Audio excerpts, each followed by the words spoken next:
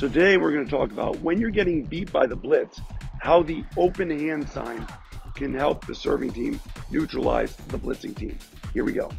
This time Dan's going to give me an open sign, which means he's going to steal the cross-court return and try to catch Toby blitzing this time. So Evan's going to return cross, but Dan's going to read it and make a move to steal it. So that means Dan's going to be going. I cover the line, and then he catches Toby doing the blitz. Try that again. Yup, you're blitzing, Tobes. Just because Evan's been finding my feet, but now we're going to try to neutralize it.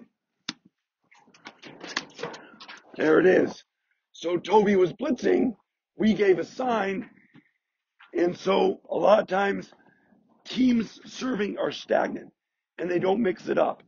And Evan's ripping it. We needed to do something different. So Dan's giving me the open sign, so I will no longer come in and be ready for my first volley here. Now I'm going to be coming in over here for my first volley. We've changed roles. Dan's taking the cross-court return. I'm taking the down-the-line return. So he gives me the sign. He's giving me open. I have the down-the-line. And then I'm here. Yours. Finish them.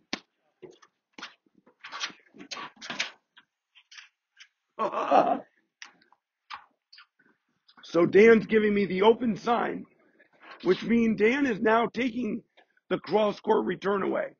I have the down the line. Yes. See, Dan was ready for Toby to get one back. Time's up.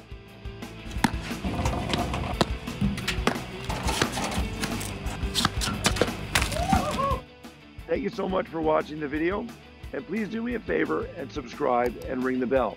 And my promise to you before I go is if you watch all these 1-minute clinics, you too can become a national champion. Well, maybe.